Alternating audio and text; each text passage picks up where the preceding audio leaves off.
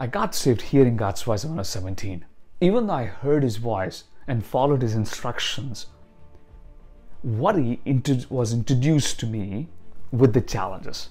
Because the voice of God took me to higher challenges, but the worry made me feel isolated. It later on converted to be a behavior of powerlessness.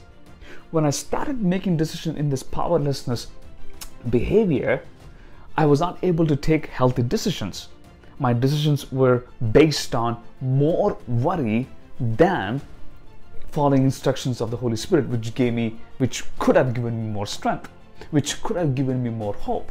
But this personality or the behavior of anxiety ruined my dreams, ruined my life with miserable things that I shouldn't have done. I cried for God, asked God to redeem me from this behavior of powerlessness.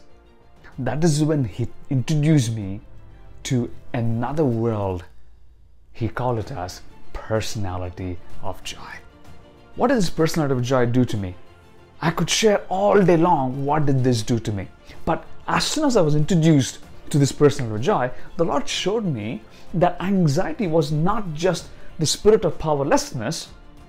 It was controlled by an identity called blackmail behavior. But I want to introduce you to this revelation that will set you free forever from this anxiety into this personality of joy.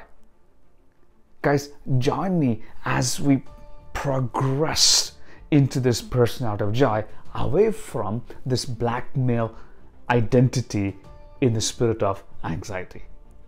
I'm going to walk into 4 classes, 4 sessions in 1 month process. We're going to learn new precisions of personality of joy.